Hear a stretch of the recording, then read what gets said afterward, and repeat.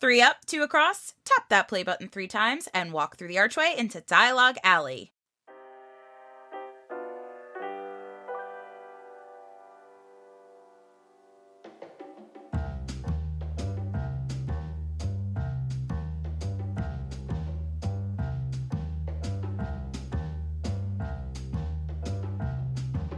Hello and welcome to the podcast. Dialogue Alley is a show about Harry Potter books, book translations, and all other things magical. I am Melanie from the Harry Potter Collection on Instagram, and with me today is Erik from Nocturne Erik. I'm Erik. Hello. Erik and I are actually video chatting today. It's so fun. We get to chat as we record. It is fun. Although we're not talking to each other, when I just said hello to everyone and I'm looking at you and I'm like, that's kind of weird. Hi. Hello. We have already said hello. Hi. Hello. Nice to meet Hi you. again. Shake your hand. And as you could hear or assume, it is just the two of us today. No Carly. She's a busy little bee. So just us hanging out and chatting. Yeah. But it'll be a fun episode because we are taking a look back at all of these questions that we have been getting because we haven't done a question episode in a really long time. So we're going to answer some of your questions. That's it. And we got some new ones, too. Yeah, and new questions. Yeah, we put out some feelers today and tried to get some new questions. So we've got some new questions that are coming out as well. And we also have some really cool news to talk about, so that'll be fun. And then, as always, translation of the show. Still gonna stick with our tots. Gotta do it. Sticking with the tots. I love tots. What's better besides, actual tots / translation of the show? Tots. As in I feel tater. like one of these times we should be eating tater tots while we talk about the tots. Although that would influence the smell of the book, so we'd have to wait till we finish smelling it and then bring them out of a Ziploc bag or something so that the odor doesn't interfere. Yeah, or have how when you smell perfumes when you go to a store, have the little thing of coffee beans. We'll just have that as a nasal deodorizer in between. Yeah, or some orange sherbet or sorbet if you're fancy. Yeah, we have to cleanse our palates between eating tots and smelling the tots. Enough about amazing food. Let's talk about some amazing other stuff. Yeah, let's chat about the news.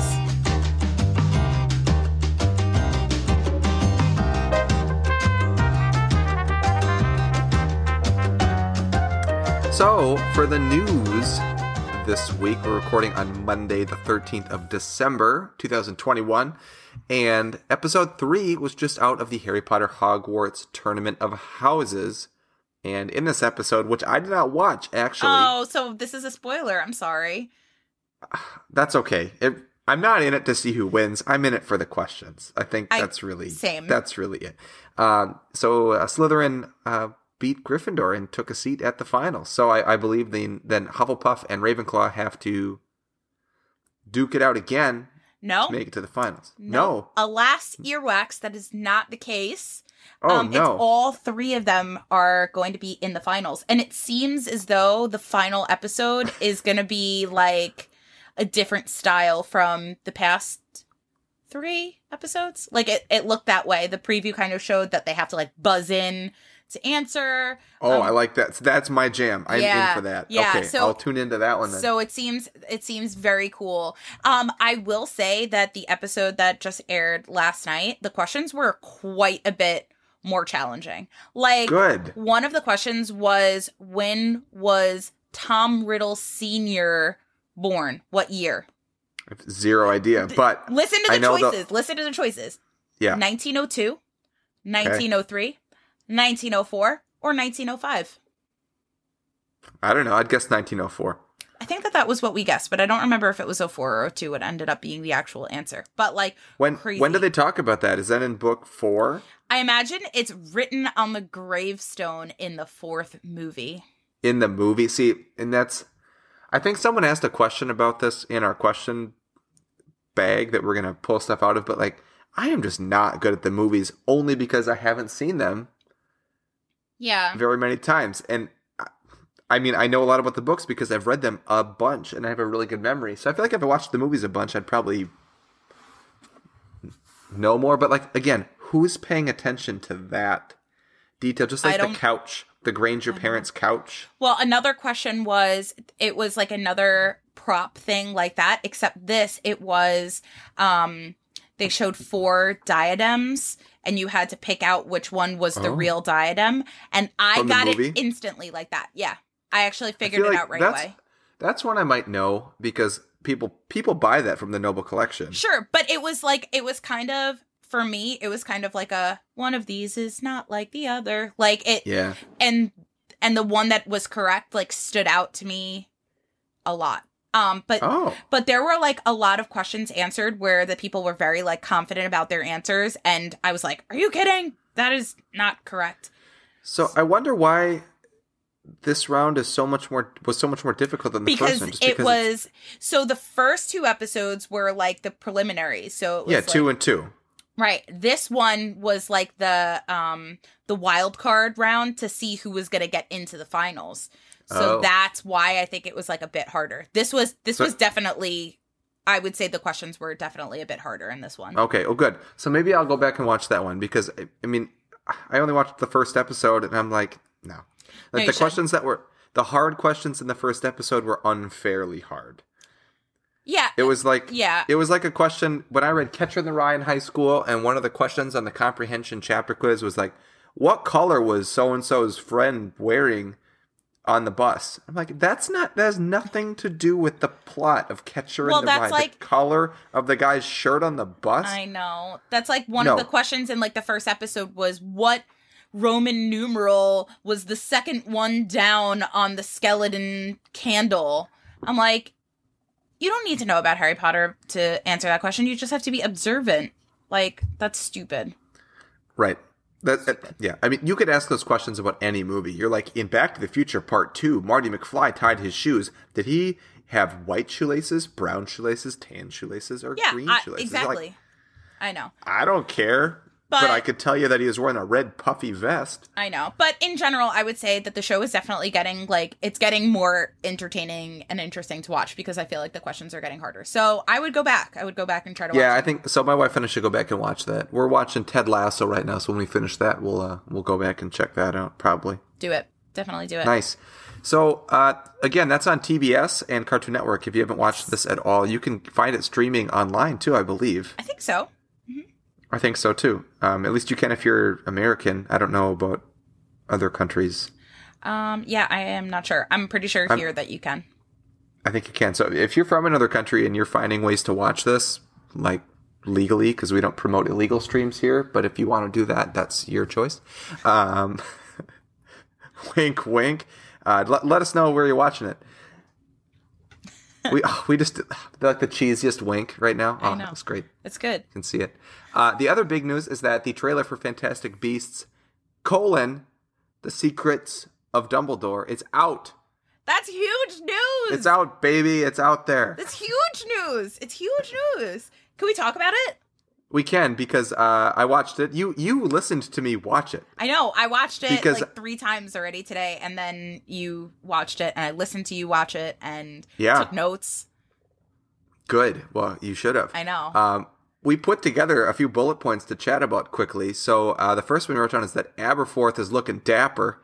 I know. Well, it's Aberforth. Like, I'm so excited that he's going to be a character, and I feel like, based on a lot of theories from the first 2 movies, they obviously needed to introduce his character, especially because of the Aurelius Dumbledore whole storyline and wondering what that's going to mean and where that's going to go.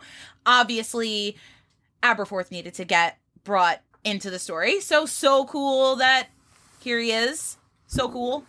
Yeah, and I'm wondering if he'll smile in this movie, because I don't think he has in any other encounter. I can't imagine he's that pleasant of a human even now, because at this point, I mean, Ariana's already gone, so I imagine he's a grouch because of that. Like, Ariana was his person, so I feel like... Yeah.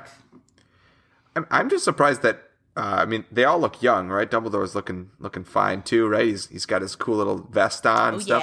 Yeah.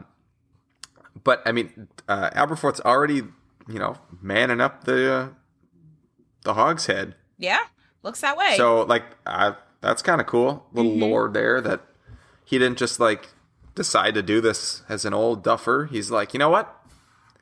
Going into the bar business. I know. Maybe that was like his dream afterward, was to be a bar owner. Moving on to the rest of our bullet points. Yeah, what else is on the bullet Bunty is back. Bunty. I feel like it was like such an uproar that like they introduced this character and her name was Bunty and she was gonna be Newt Scamander's assistant, and then she's literally in the movie for like 2 seconds in Crimes of Grindelwald, and now Bunty's back. Welcome back, Bunty. I'm hoping, and we talked about this when we talked about Crimes of Grindelwald before, that the more they add to this franchise, the better that movie will be. I 100% agree with that. You know, I am not counting Crimes of Grindelwald out. Honestly. And I feel like that is what, anytime people are like ripping on Crimes of Grindelwald, I'm like, I'm not counting it out. I think that Crimes of Grindelwald is the key movie that you're going to have to watch again and again, and you'll pick up more stuff watching it after like watching the next movies that are going to be coming out. I agree. And you know who else is back for the first time? So he's not really back. But guess who's here? Mads Mikkelsen is here. Mads Mikkelsen! Playing Grindelwald. I'm stoked, man. I'm stoked. I love him. Like, I think he's an extremely talented actor. I agree. I completely agree. And he's Danish. Not like, if you care. I'm just like, I'm stoked about it because I feel like he is a great actor. I feel like people are so sour about everything going on with Johnny Depp that like he's not going to get the fair chance that he deserves. But I think that he is going to be absolutely brilliant. This could have been a casting choice from the first movie, and everyone would have been very satisfied. Oh, I completely agree. With the role, right? I completely agree. So, yeah, I agree with you that you have to give it a chance. I feel like, listen, you know, unfortunately, we had to have 2 Dumbledores throughout the Harry Potter series, and that was a hard pill to swallow, especially for people that were not big Michael Gambon fans, and I'm not, but I didn't have a choice, but love his artistic differences, and I feel like we're going to see Mads Mikkelsen bringing a whole new light to Grindelwald, and I'm really excited about it. Or a whole new dark to Grindelwald. I bet you're right. I bet you're right. Now, this happened in Game of Thrones, too. Like, after season 2 or 3, they changed out somebody that was with Khaleesi. Yeah, Dario Naharis. I know. I wasn't happy about it. And I was so confused. I was like, who is this guy? What happened to my long-haired Dario Naharis? Honestly, like, that show, as amazing as it was, the first season and even the second season, I'm looking at family trees, and I'm, like, looking at little pictures. I'm like, this is that person. They're the brother of that, but they're only half related, and then they got cast out.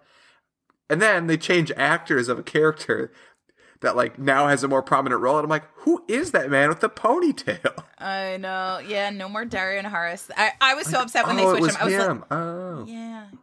Yeah. Or one of my favorites is they make, what's his face? Tummen. Like, the actor that plays Tummen, like, at the end, like the end of Tummen. He also plays like a Lannister cousin. Like earlier in the earlier seasons, he's one of the little Lannister cousins that gets killed by the Karstarks. But then he comes back as Tummen. Like, good for you, man. You must have been a really good actor that you got killed, or he was, and you get he was brought just back. really pleasant to be around on set. And they're like, you know, once he was gone, we just noticed this like big void, and we needed You know what? I think Tummen's gonna grow up real quick. He's gonna be a king, so let's just let's just do a little boop, swap. Well, some other things we should mention. There's a new school teacher mentioned, a woman, and we don't know who she is. Well, her character's name is Eulalie Hicks. Eulalie. Ooh. But, I mean, we don't know who that is. We have no idea who that is, but she's going to be a character, Eulalie. She is, and that's great. I'm a teacher. I love teachers. I know. I'm stoked about it. That'll be cool. I'm all about teachers. Well, I mean, the whole movie is about a teacher, right? It's like the most epic teacher tale ever. I know, and his secrets. It's about Dumbledore, right? You talk about the next one, because I think you find it more giggly than I do. Jacob gets a wand, man! Jacob gets a wand. And here's the thing about it is my thought and what seems to be the overwhelming thoughts of the internet is that he is given this wand as like a decoy wand. It's not a real wand. It's probably just like a cool little piece of wood that looks real cool. Just so people think that he is a wizard because he's working with wizards. He is a muggle. He has no magical ability. But to kind of like help disguise himself a little bit, I think that he's got this cute little fake wand. I'm behind that. That I sounds think it's good. pretty cool. Yeah. And what else? Two more things. Two more things. There's a great scene in the trailer where Newt and who's with him? His brother. Can we tell? His brother. Well, they're in a dark cave, so I've only seen it once. They're doing some sort of weird, like little dance, crabby with dance, some other little critters. Which I'm assuming that if Newt wasn't there, they wouldn't have known how to do that dance, and they probably would have gotten like bitten or stung a billion times. But no, they can do a little dance because Newt's there, and he knows all about animals. So they do a little dance, but then a big stinger of some kind comes whapping at you from in this other little alcove. And if it was a 3D movie, like if this was 10 years ago, that thing would have come right at your face. Oh, yeah. In the theater, right? But that's not a thing anymore. Unless you have a 3D TV at home, which I think like 18 people do total in the country. Correct. So, and only 5 of them have a 3D DVD Blu-ray player. So the other people are kind of stuck. But anyway, Melanie was saying, hey, I think that's a manticore. Yeah, and then I pulled out my handy dandy Fantastic Beasts and Where to Find Them book. Lo and behold, I think I'm correct. I'm pretty sure that that's a manticore. Crazy. I think it's like a class 5 like magical creature, like so dangerous. So that's gonna be really cool to see. Yeah, it should be. And then the very last one is that they go in the Room of Requirement, which... So cool throwback. It's cool, and I don't know, again, this goes back to like some things I don't like about the original 8 movies, is that how much of the Room of Requirement did we really learn about? I mean, we saw it in like all the scenes where they did the Dumbledore's army, and then they went there in the last movie to get the diadem, right? But then like we don't really get as much background on that room as we do in the books. So it relied on kind of the books to be like, oh, this is this place. This is awesome. So yeah, and I feel like that's a missed thing in the movies that Dumbledore knew about the room. I feel like this is kind of like filling in the gap for the movie watchers that didn't know that Dumbledore knew about the room, because he expresses at the Yule Ball, and Harry overhears him talking about a room, like, oh, there was this room that just showed up that had a bunch of toilets in it, and I really needed the bathroom. It wasn't even a toilet. It was chamber pots. Someone had to empty them. Ew. It was probably poor house elves. So he must not have been thinking too clearly when he was walking past it, like, because it could have just been a real bathroom. I just need anything right now. Anything. Just give me something. I don't need a real bathroom with plumbing like the rest of the school has. Hogwarts delivered the most basic. And here you go. But at least he had choices. I know. Crazy. But going back to the trailer, it looked like there was some sort of device in the Room of Requirement that seemed to allow them to apparate outside of Hogwarts. Like that's what or like a portkey type thing. Yeah, it looked like something cool. When I saw it, it looked more like the portkey type thing because it was a physical object. However, we know that room can get you in and out of the school because it does so in the books and the movie, I suppose. Well, but even in Deathly Hallows, like the reason why the passage from the Hogshead was created is because of the fact that you can't apparate into Hogwarts. So they needed the passageway to create itself. Well, the passageway also created itself because they needed food, and that created the passageway from it. And the room. Yeah, because you can't create food because of Gamp's law, right? Ding ding ding. I hope that was a trivia question on the show. Because it wasn't, but good for you. Good for you. Thank you. I do have a master's degree. I mean, in Harry Potter. in Gamp's laws of magical of elemental transfiguration. Oh my god! Well, that's pretty good. So that's the trailer. I mean, if you haven't watched it yet, you can watch it anywhere that you can watch things like the YouTube.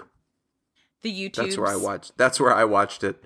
Although if you're on YouTube, don't search for YouTube, because you won't really get anything. No, Melanie heard me do that. But I was also talking at the same time, and I was just typing YouTube, but I didn't realize I was already on YouTube. Yeah, it's okay. That happens. It happens. Things happen. Then I picked my brain up off the floor and I put it back in my head. Well, that's good that you have your brain, because we are about to answer some questions for our main segment. Oh, how's you're that like taking over. How's that? Segue. Booyah. Segue bonanza.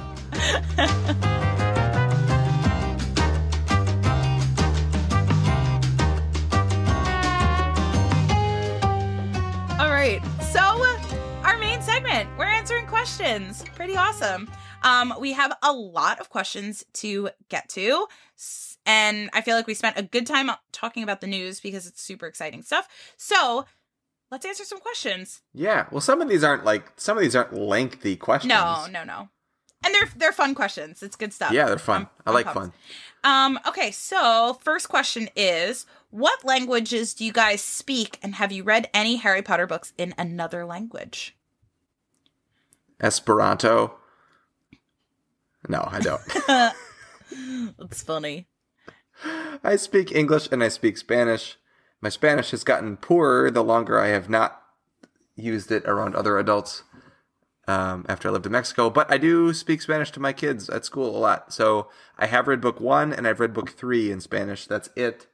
And they're hard, let me tell you. And even my native Spanish-speaking friends tell me that they are difficult to read, only because there are so many made-up words for that book that it is hard to read. And I mean, if you're a native Spanish speaker, you're going to have an easier time. But as a non-native speaker, it's hard to distinguish. Like, when you read a word that's unknown, like, you can use context clues to figure it out in English, right? And you can do that same thing in Spanish. Mm-hmm. So you can try to figure out what it is. But if it's a made-up word, you're like, you don't know, like, am I learning a real word? Am I learning a made-up word? So that was kind of the frustration I had reading it in Spanish. But knowing it in English helped a lot. Like, you're like, oh, this is where they talk about the whatever. So that works. So that's it. Just English and Spanish. I don't speak anything else. So si quieres hablar conmigo en español, I'm here. I feel like this is a question we get a lot, considering the fact that we have the books in these translations, and everyone always asks, like, oh, well, do you speak these languages, or do you read these languages? Why do you have books in all of these languages? And my answer is no. I can't speak any other language other than English. I can read Hebrew. That doesn't necessarily mean that I understand what I'm reading. It's just a cool, fun fact that I can read a different script. But yeah, I've only read the books in English. That's it. There was a time that I got pretty good at reading the Cyrillic alphabet. And again, like, I didn't understand a single thing, but like, I could one word at a time sound about, but that doesn't count. All right. Next question. The next question is, what was the cheapest and most expensive book you guys bought? That's a really good question. Cheapest book. Probably my cheaper books are ones that aren't even translations. So, like, I think I've mentioned this in the past too. Like, I also collect, I'm looking at them. That's why I'm like looking this way. Yeah, I also collect, I can see you looking at them. That's something we haven't had. It's like an extra dimension. I know. So I also collect library editions of the books, which are super fun. Typically, they are like the size of a paperback, but they're hardcover because they're made to be more durable for libraries, which is really cool. I love them so much because they're like just very crazily loved books.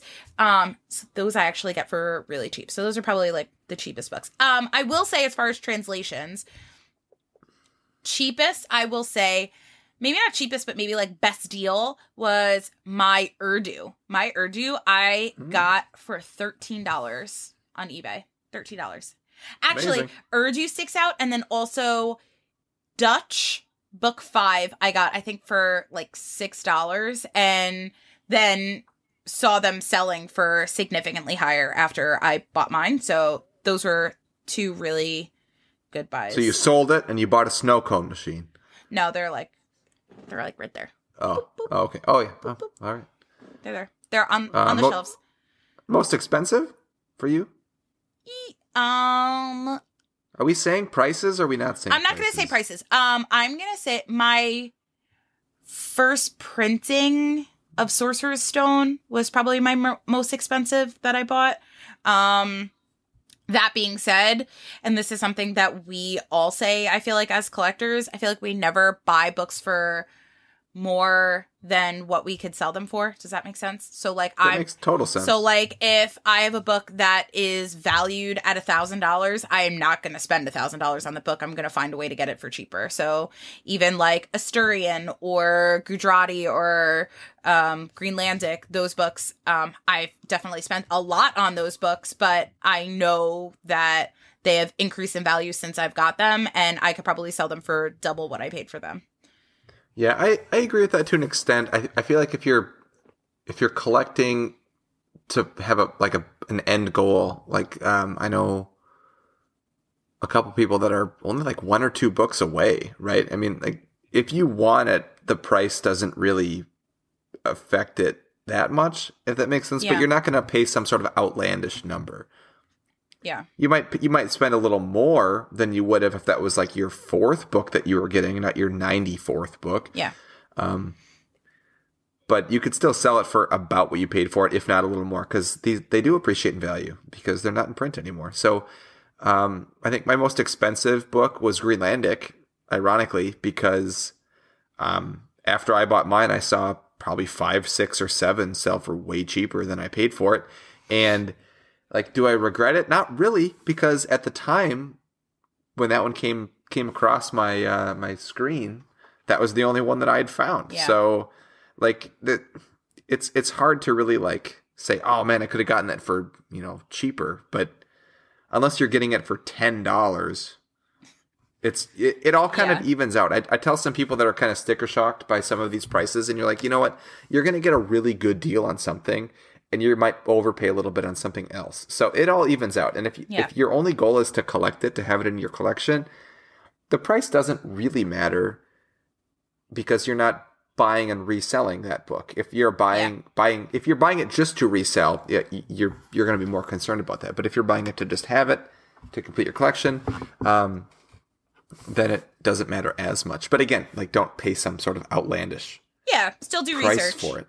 Yeah, do research. And then my cheapest book, I mean, I don't know which one, but there are some languages that you can just get on Amazon, whether it's Amazon US or Amazon France, Amazon Germany, Amazon UK, Amazon Japan. Like, you can buy a lot of languages spoken in a lot of European countries, and you can pay maybe under $10 for it.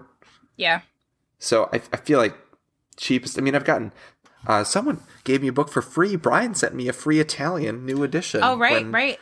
I sent him a thing, and that was like the most wonderful surprise ever. And Lena has sent me a free book after I bought one from her. So I don't know if that necessarily counts because that's from another collector. But you can easily find books cheap used if they're one of the main spoken languages still in print, because there are tons of those copies available. Absolutely, I completely agree.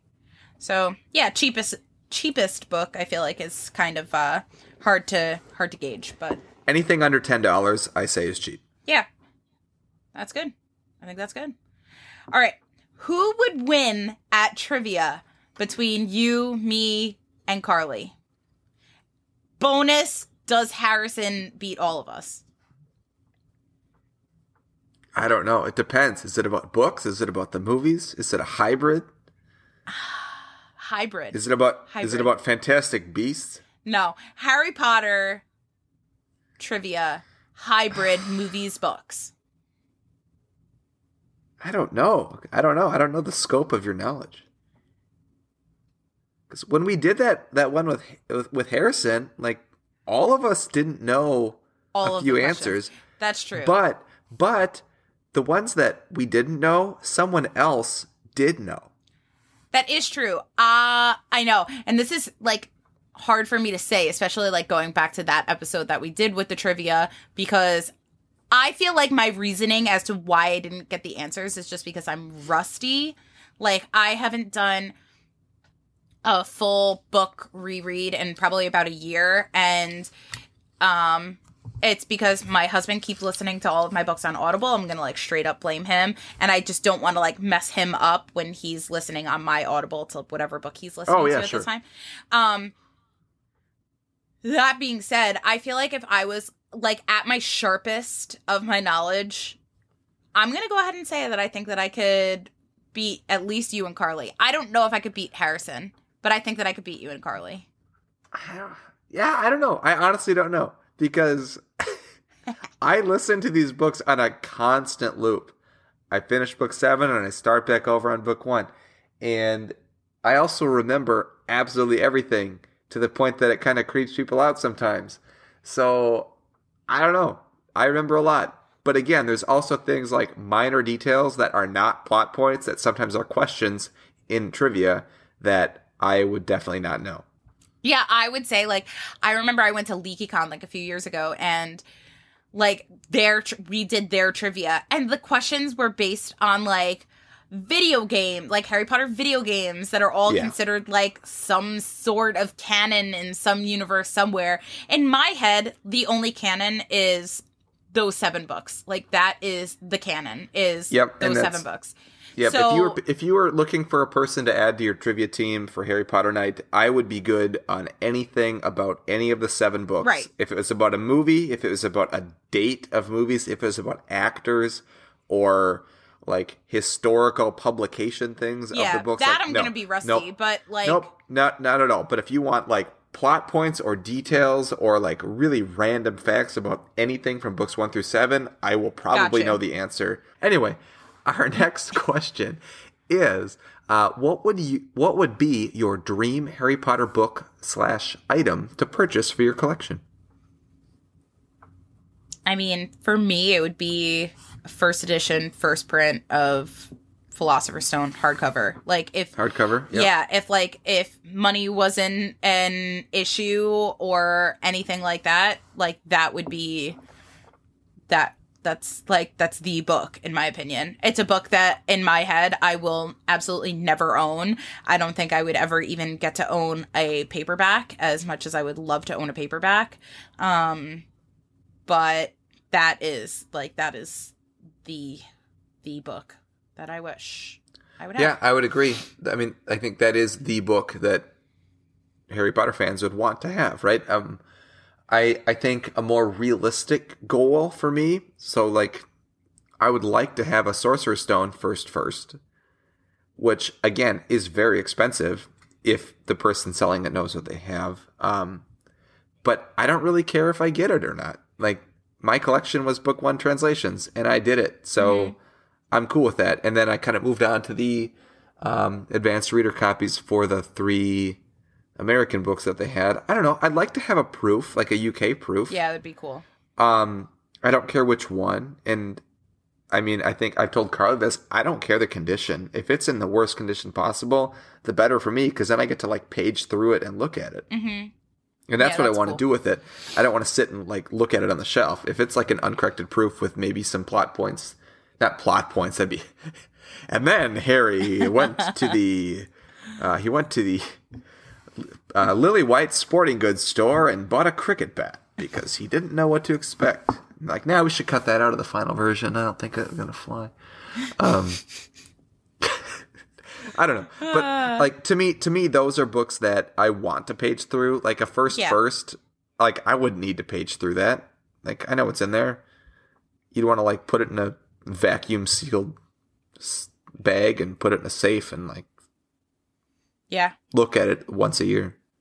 Yeah, but still, like, I would love to have that.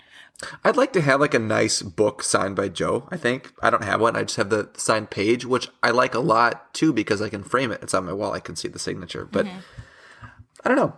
I think that's the first hardcover, I think, is the dream for all Harry Potter book fans. 100%. 100%. All right. What is one translation no longer being published that you wish you could get another printing? Like, you would wish would, like, get reprinted or you could get another printing of? Oh, boy. This is a hard question because to me as a human, like Malayalam or Asturian or Nepali would be awesome because other people that want those books could get them for fairly cheap. But like, it's hard because as a collector, if you've spent a lot of money on those books you and don't they want reprint it, I know. like then you're like, oh man, I just spent a ton of money on that, and they reprinted. However, like I said before, you've probably gotten a good deal on something, and you've paid a lot for something else, and so like you can't think about every book.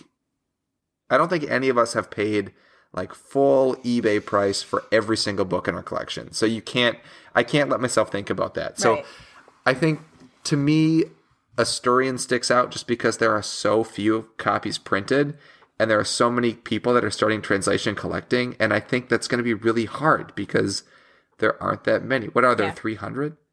No. 600. 600? 700? It's under 1,000. And I mean, to me, that means if more than that many people want to collect Book One translations, they're not going to be able to get them. So that's kind of a bummer for me as a human. So I would say Asturian, I guess, I think is one that I'd like a reprinting of, just because it would enable more people to take part in the translation community, because it wouldn't deter you from just being like, I can't get them, so I'm just going to stop. Yeah, that's a nice answer. I mean, I think mine are more like mid-tiered books, I would say. I would love... Like Filipino? No, mine I would think more so are like books that I have in paperback that exist in hardcover that I'd love to have in hardcover.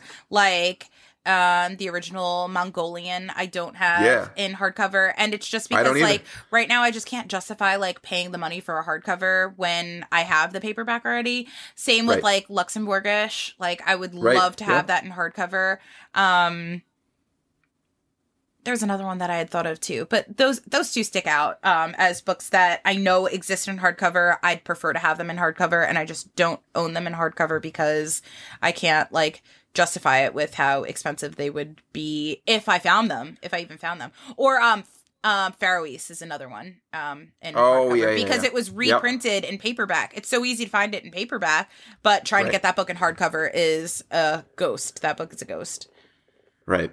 That's a trip to the Faroe Islands. That's what you have to do. And and like knock on doors. Yeah, exactly. Yep. So that's a... And like have like a tray of like cookies or muffins or something. Yeah. Like, hello, I'm Eric. I'm from the United States. Can I look at your bookcase? Can I look at your books? All right. Is this me next here? Oh, sure. Yeah. Okay.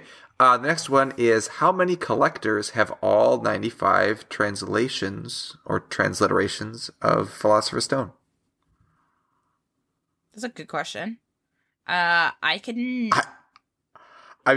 are we going to name names here? Because that's how I'm going to have to think about it. I mean, me, you, Carly, Peter. 4. All right. No, there's definitely more than 4. Sean. Okay, I think we have to type this out. I think you have to type it out while we're doing this. We're making a list here. Melanie, Eric, Carly, Peter, Sean. It's Canada Sean, yes. So Sean. Yeah, Polyglot Sean. Yeah. There's a girl in Poland. That's exactly what I was going to say. Yep. Who else? Did Jacob at one point? I don't know if he ever did. I think he was missing one. What about that Daniel guy also in Poland? I'm not sure. I know he had all the languages. I don't think he had all of Philosopher's Stone because he had Malayalam in book 2 and not book 1. So let's say that we know of, there's probably about 10. I would say that we know of. There might be more people like that are just not part of like the Potter collector community that we don't know about, but I would say probably there's like that we know of, there's probably about 10. Yeah, and we were thinking we typed the list out. We know 7 for sure. Mm-hmm. Like absolute certainty 7 people. but there's probably more. But yeah, I mean, that we know of, under 10, probably. I know there's a couple people that are, it's wild. There's a couple people I know that are really close, like 1 or 2 away.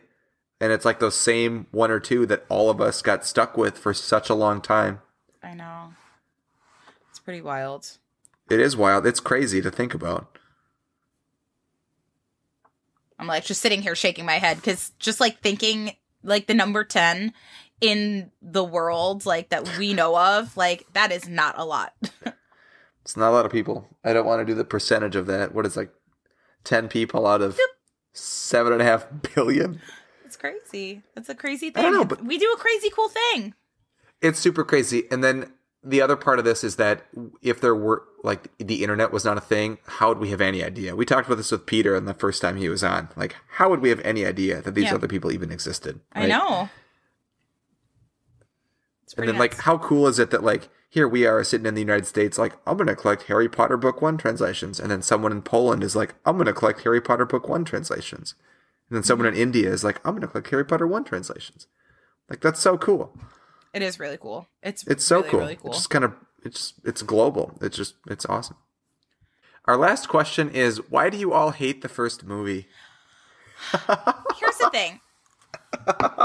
I feel like the episode that we put out does not do justice to my opinion on the first movie. I do not hate the first movie. I don't hate any of the movies because I feel like they're such a big part of like what we love. Like the movies, regardless, are a huge part of what we do and who we are as people. I love the movies. I actually really enjoy the first movie a lot because I feel like it is very similar to the books. I just feel like we judge it so much now, years and years and years later, think about it. That movie 1 came out 20 years ago. 20 years. We're about to celebrate 20 years of that movie. And we have to like give it a little bit of slack. Like, yeah, the CGI stinks. It's made for kids. It was made for us 20 years ago. I was a little kid when that movie came out, you know? And I feel like I looked at it in a completely different light then than I do now. But I still like, it's still the nostalgia of it is beautiful. Well, right. And I the episode that we recorded on this, which you can go back and listen to if you haven't, we all, for that episode, rewatched the first movie as us now in 2021. And the whole point of that episode was to talk about things that we noticed watching it in 2021 as grown-ups, right? So we were kind of looking at it in a different way than when we saw it as kids, right? Because like you just said, that movie was made for kids. So I don't think any of us hate it. I think of the three of us, I dislike the movies the most. But I think that's because I read the books more often than all three of us. I read the books all the time. I'm always listening to the books on audiobook. So the movies to me are great, but I think I just like the books so much more, and that the books have so much more to offer than the movies do. And if they leave anything out, I'm disappointed. So I don't know if that satisfies your answer. I think your question. I think that did just fine. Okay. There's one more thing I was going to say about that. Oh, when you said 20 years ago, like the CGI is terrible, the first movie really suffers from like an era of an entire group of movies that take place in a time period where the technology is starting to be good, but it's no longer bad. And so it's going to look so dated whenever we watch it, right? I watched a movie, I can't remember which one it was. It came out in like 2001 or 2002, and like the people in the movie had pagers. And I'm like, this is just, ugh. Like, how long did people have pagers for? It was like a hot 3 years, right? So it's such a time, like a snippet in time. So yeah, like I think the special effects in this movie and kind of the way that the sets were made, it does feel very dated, but I'm hoping that maybe in another 5-10 years, like we'll just kind of appreciate that more like we do with movies that were made in like the late 70s and the 80s. We're like, wow, Like we'd see it as like more of a movie, not like trying to hold it to the standards of a movie that was made, last summer. I mean, it's no Avengers Endgame, like in terms of special effects, right? It's never going to compare to that. So you can't compare it to a movie that was made recently with technology from, this era. Yeah. No, I know. It's okay. But yeah, sum it up. I don't think we could say that we hate the movies, but I don't know. I feel like there are just different opinions on it at this point. I have to separate them every time. Like I can't watch the movie. You can't compare them. That's the thing. You can't compare the books and the movies. They're two separate entities completely, and that's how you get by with it. That's it. Yep. Because I just like the books so much that I can't look at the movie and be like, oh gosh, why is he doing that? He never did that in the book. Well, speaking of books that we like so much, how about we chat about the translation of the show?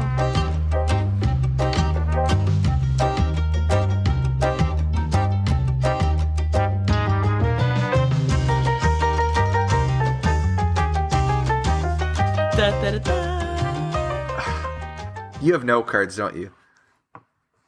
For the transitions, I do not. I just have been like catching them like that. Oh man. Oh my gosh.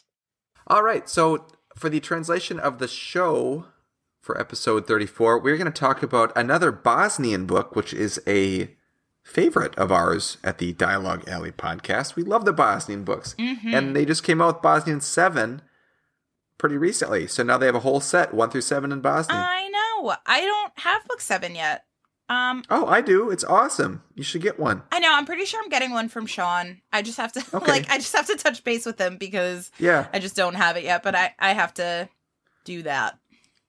And if not, you can just go to BuyBook and buy them. Yeah, I know. It's pretty easy, right? And BuyBook is the publisher. The translator, we didn't even say it. The book we're doing is book 4, Goblet of Fire in Bosnian.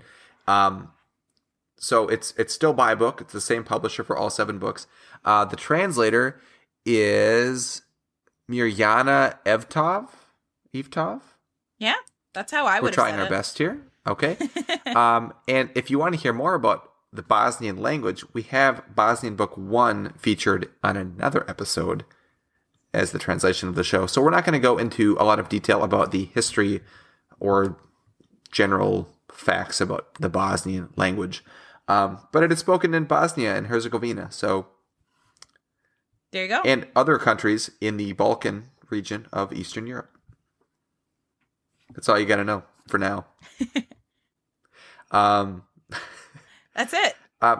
Short snippet. I guess rarity and value. I mean, this book is not rare. It's not worth a lot. You can buy it on the publisher's website. Go get yourself one. It's such a great looking book. It's one of our favorites. Oh, and absolutely. We will tell you why right now. So let's get into our TOTS rating scale. Yes. As always, we're going to smell the book first, and we're on video chat tonight, so we're going to watch each other smell a book, which is really weird. I know, we're actually, but now it's like proof that we're actually doing it. That's true. Should you take a picture of that for the... Wait, Can you take a picture? How do you take a picture of that? Hold on. Got it. Perfect. It's so funny. It smells fine. I don't love it. I don't hate it. It smells I would give it average. I feel like it doesn't really I would give it an acceptable. I feel like it doesn't really smell like much of anything, to be honest. Yeah, which that's fine. Yeah, it's okay. Yeah. No one ever came to my collection and was like, "Whoa, that book's pretty average smelling." I know. Yeah, sometimes you just get those average smelling books and you just gotta, it happens. Suck it up, I guess. I mean, I think we've all been by someone that has like bad cologne and good cologne, but it's too much of the good cologne. So like no cologne sometimes is a good answer. Yeah. No, I feel like this is good. Acceptable. Perfect. Size and proportions. This is where I think according to the Bosnian books, they're starting to get a little hefty, right? It's book 4. Which it's a big... I mean, to this book's defense, book 4 gets pretty bulky, like, across any language. Once you get to book 4, that's when they start getting chunky. It does, but I don't think size and proportions, it's still, I think it's a good height, it's a good width. Yeah, I would give it... As a paperback, it's good. Don't say it feels good in your hands. Don't you say it. Don't. I was going to say it feels, but we need a new word. For a thicker paperback book, the proportions of the length, the experience of possessing this book in a reading position makes it very pleasant to read. And it only is pleasant because of the size and proportions in which the book is presented in. And the size and proportions alone. And the size and proportions alone. I give it an E for size and proportions. Thank you, everyone. And thank you. End scene. I would give it an exceeds expectations as well. I will say, fun fact about this book is, so Bosnian came out with books 1 through 3. And then there was quite a break between book 3 and book 4. And yes. Once book 4 came out, it was significantly taller than books 1, 2, and 3. Like, noticeable on my shelves, annoys the daylights out of me. Yeah, well, and then book 5, 6, 7 came out, and they were all the same height as book 4. Exactly. But they have since re-released books 1 and 2. I'm not sure if they've re-released book 3, all in that same height. So they have 3. They have. Okay, so you can go back and you can re-buy 1, 2, and 3, and then you will have a beautiful, seamless, all same height set. Nice size and proportions all around. Yep. So and then how it feels in my hand, like when I'm actually holding it in my hands, for a paperback book, I think it feels great. I like the texture of the cover. The cover actually has some different textures on it, like the Harry Potter movie font thing. You know, it feels a little different. And that's something you would find typically on these Bosnian covers, just to kind of like jump around a little bit, is that you often will find some detail that is done in like a glossy finish, whereas the whole book itself is matte. It's a very soft texture. But yeah, the title and author are in a glossy finish, which is really nice. I give this book an outstanding for how it feels in my hands. I just love holding this book. It just feels like this is like such a good book. What a good book. Yeah, like the only like thing that I don't like about holding this in my hand is that I can't read it. Yeah, exactly. I don't read Bosnian. Right? Like, I want to read it because it feels so great. So I agree with you. I give it an O. I love it. Outstanding. Although I just opened to page 258 and Cedric Diggory's on there and I can read that. So.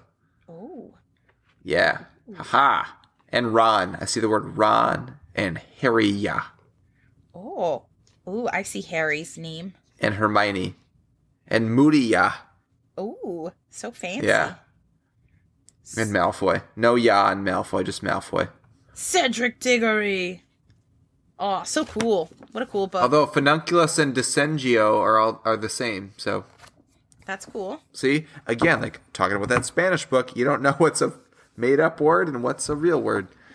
Yeah, I would. Made up. I would not know. I wouldn't know either. The quality of the book,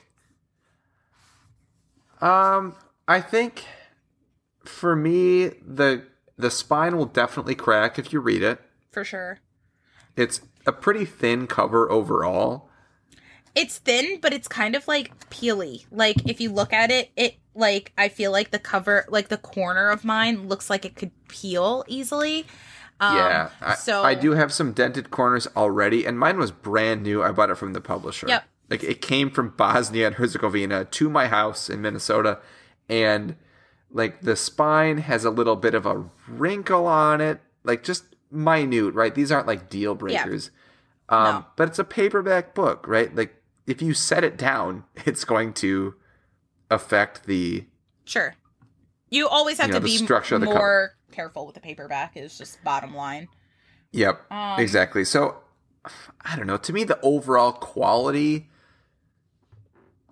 They could have done a hardcover. They didn't. None of the Bosnian books are in hardcover. But Correct. just taking this as a paperback, I still give it an E. I think it's done really well. The glue looks great. The spine is nice and crisp. It's going to crease like most paperback books that you read. My only complaint is that the cover is kind of peely, like on the edges, and I don't think it's going to peel. It just feels a little peely. Yeah, exactly. When you're looking at it, I would say like I would give the quality also an E. Something that I really do like is like the paper quality. I think is very nice. Like I noticed when we like stuck our faces into the book, like it is very smooth paper. I feel like it won't get like it's not super porous, so I feel like it won't like get greasy with your fingers like as you read it. So yeah, I say that like the pros outweigh the cons with it. And yeah, I would agree with that. It's hard when there are books in hardcover to like hold a soft cover and be like, wow, this is an O, and like a hardcover is an O, right? Because I think naturally I tend to gravitate towards hardcover books. If I'm going to buy a book to own, oh, absolutely, I'm buying a hardcover book, and there's no question about that. So I think just naturally paperbacks are going to be slightly inferior to hardcover books in my personal preference, but that doesn't mean that a paperback book can't still be of good quality, which I think this one is. So agreed. Good job, Bosnian. Agreed. And my favorite thing about this book is the next thing on our scale. Oh, it's the cover art / interpretation of cover art? Yeah. If this book is not an outstanding, like I don't know what. No, it definitely is. I don't know how you could argue that any of the Bosnian books are not, but this one in particular is just pretty amazing. It's definitely out of the whole series. This one is by far my favorite. The color contrast and the choice of colors in this book in particular is so bold, and it's just so striking. The teal that's used for like I would say like the main highlight color of the book is just the most beautiful, gorgeous, gem-toned teal. That in high contrast to the deep reds and oranges that are the main color of the book. It's just gorgeous. It's a beautiful book. It is, and this, like all the Bosnian books, which is hard because you can't really open them all the way, but it's one image across the front, the spine, and the back. And I wish there was a way that you could kind of just see this as a image without the words on it, kind of like Swedish did that for books 1 through 3. There are the American deluxe editions, like book 7. For the American deluxe edition, like you can open it all the way, right? And that's true in all the American books, actually. But this one, the color palette's great, like you mentioned. I think the little graphics of characters, we have the Dark Mark, we have the Golden Eggs, we have Mad Eye Moody, we have a background of the maze, we have the Goblet of Fire. There's a lot on here, but never does it seem like it's overwhelming like it does on maybe like the Ukrainian cover, where there's just random images put in random places just to fill space. This all seems very purposeful and done in a very tasteful way, which is a huge credit to the cover artist, which her name is Alexandra Nina. I think it's Kniezevich. And this cover artist did the same art for all books 1 through 7. So if you want a full set of books that is done by the same artist and is unique to this language, which is something that Melanie and I both really appreciate when you can get unique cover art in addition to a translation, pick some of these up because they're awesome. In book 4, I think, Melanie, is book 4 your favorite, definitively? Oh yeah, out of the 7, book 4 is by far my favorite. I'm pretty sure in our cover art episode where we were talking about our favorite cover art, this was one of the books that I mentioned. Yes, I think you're right. Mm-hmm. I think you are right. It's good. Great. We'll post a picture of this one for sure. Yeah, it's a good one. Anything else? Like overall? What would you say? Overall, I would give this book an outstanding. Yes. Even when we break down the tots and look at the individual factors, I feel like it doesn't necessarily rate as an outstanding, but I would for sure give this book an outstanding. I love. This is one that you would buy if you were like, I don't know how many people are in this situation. If you're on a trip and you found this at a store and you liked Harry Potter, you'd be so excited that you found this book. Oh yeah. But you don't have to. You can go to Buy Book and buy it. Yeah. Which I'm literally on buybook.ba right now. Really? Yeah. What are you doing? Buying book 3? Well, or because book 7? I need 2, 3, and 7. So I just want to see how much that's gonna cost me. La la la. But the page has to translate to English because it is in Bosnian. 80.82. So how much is that? 80.82 in Bosnian. 80.82 in Bosnian. It's like $50 for the 3 books. Plus whatever shipping's going to be. That's not bad. Shipping wasn't bad when I ordered them. My book 3 is still the old one. Oh, it's total short and amount. fat. Well, total amount, I guess, with shipping. Hold on. Is $154.92. So let's see how much that is. $154.92 is $90 for the 3. It's like 90? Yeah, so like $30 each. Mm-hmm. I want. I know, and I can. Hopefully, I could get them from Sean for less. That's my thought. Yeah, but like you'll get them from Sean for less, but he's still making money off you. Yeah, that's fine. Sean. That's fine. I don't care. I'm always fine with that. It's Sean. I'll have to pop him a message. You should. Because book 7, I think book 7 is my favorite. It's awesome.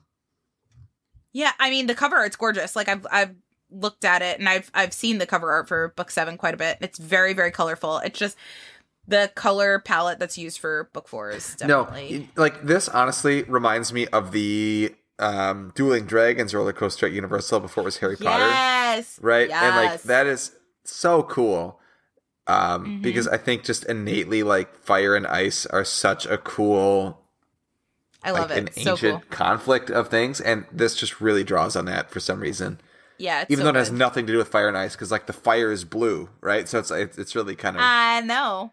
It's awesome. Like, I don't know how to describe it. And then there's like a red dragon, but there's blue fire. Like, it's just so cool. You just went all wonky. You turned sideways. Wonky donkey. I know, but what a good book. Beautiful book.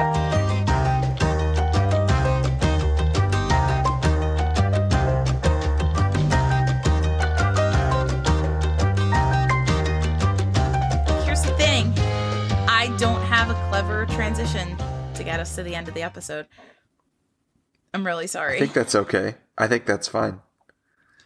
All right. Well, as long as you think that that's fine, I'm going to go ahead and say that is all we have time for today. They kind of did it. All right. Kind of did it. If you want to get in touch with us, you can find us on Instagram. You can find me on Instagram at The Harry Potter Collection. You can find Eric at Nocturne Eric. That's Nocturne with a K. And Eric with a K. Also with a K. And it's Nocturne, like Nocturne Alley, just like Harry Potter, because that's what we're all about. I love how like you have to explain that, but we're not like the Harry Potter, like the guy in the book and collection, like you collect stuff about it. I know, that's my Instagram. Oh my gosh.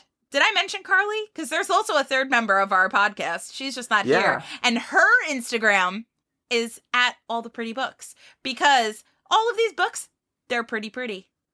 Especially book 4, Bosnian. Especially Bosnian book 4. You can also find this podcast, Dialogue Alley Podcast, at Dialogue Alley Podcast on Instagram. And that is where we are going to post pictures of this beautiful Bosnian book that we talked about today. You will also find pictures of other books that we've talked about in the past. And you'll be able to get to other information, other things that we post, and we post questions. It's also where you can send us your questions if you have any questions for us. You could also send us questions at our individual Instagram accounts. That is totally fine too. Or you can send us an email at dialoguealleypodcast@gmail.com. That's where you can send us an email. And we love getting your emails and we love hearing from you. Another way that you could give us your feedback is by giving us feedback. What? I know. On whatever platform you're listening to us on, you could give us feedback. We love reviews. They are super helpful to us as the podcasters to see what you guys think about our podcast. And it's also great for other listeners to see your reviews so they can get a better handle on what they might be listening to. So that is great for us. Leave us a review. Yeah. Leave us feedback. We would love it. I Googled our podcast. I Googled Harry Potter podcast and on Google, and you can keep scrolling right on the search results. We are the last ones that show up. If you scroll like all the way to page 4, we're on there, but we are the last entry. So 1, that's really great because we're on there. 2, let's move to the second to last spot on that list. So let's get some more reviews in there. Yay! To move us a little bit closer to page reviews. 3. Yay, reviews. Yeah, get us on there, guys. So if you are listening to this podcast on any type of platform, you could also mix things up and listen to us on other platforms. We're on Pandora, old school. What? But Who listens to podcasts on Pandora? Well, you might. You might. You never know. If you're listening to us on Pandora, hey there. Hey, we're saying this is a hi just for you. It's just for you. Just for you. But you could also listen to us on Apple, Google, Spotify, Audible. Really cool. You can ask your Alexa to play Dialogue Alley Podcast for you, and she will do it as if by magic. It's pretty wonderful. I'm going to go ahead and say it. We did this whole episode, and there was not a single dad joke of the show. No, but you know what? I was just so astonished by the amazing transitions that you put forth that it just kind of wiped my brain clean. Every segment that started, I had something stewing in my mind, and I was like, you know what? I had to start over because I can't top that just pure, flawless transition. Oh, man. No jingles for you this time, guys. But stay tuned for the next episode because maybe there will be a dad joke of the show in that one. We'll just have like a bonus episode of 10 minutes of me reading horrible dad jokes. Oh, my gosh. And we'll throw that out there. Yeah, stay tuned, everybody. Now, with that being said, it is time to walk back through the archway and into your daily lives. We will catch you next time. Bye, everyone. See ya.